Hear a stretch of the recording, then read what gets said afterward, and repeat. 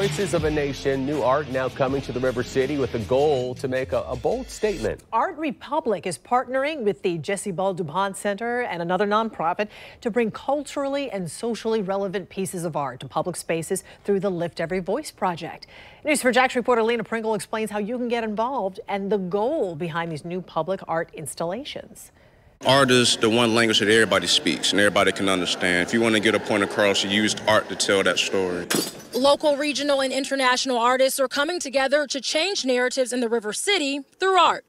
The Lift Every Voice project is working to empower the community through much-needed representation. Well, it's all about representation. When you can see somebody who looks like you doing something that you never thought you'd be able to do, it inspires a whole generation. We must actively work to tell the stories of all of our community. Jessie DuPont Center is working in partnership with Art Republic to install 4 large-scale art exhibitions.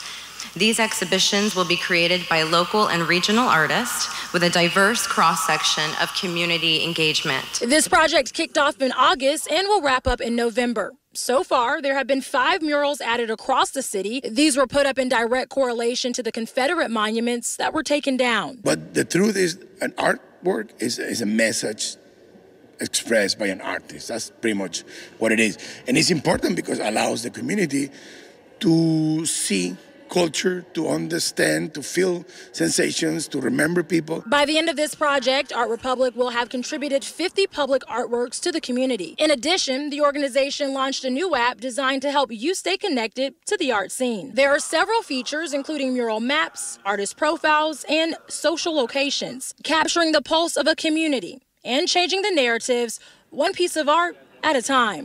In Jacksonville, Lena Pringle, Channel 4, the local station.